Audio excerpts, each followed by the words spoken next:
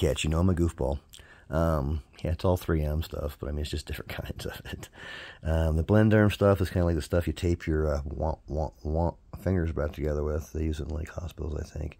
But I think the hobby store industry decided to use that as their hinge tape. I don't know why.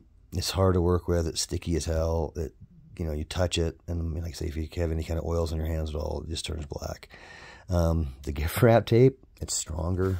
It doesn't give either. And what's cool about it, and I'm not trying to push any kind of tape or anything, but I'm saying this stuff for me, it sticks better, and I don't know if it sticks better. That Blenderm sticks really good, but the Blenderm stuff is more like rubbery, so it gives. So the I don't know. I don't think I want my hinges to give. I want them to be solid.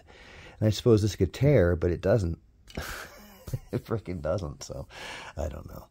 I'm putting it all over my planes, and it doesn't seem to really affect anything. Sometimes it helps the flight performance because it smooths everything out. Oh yeah.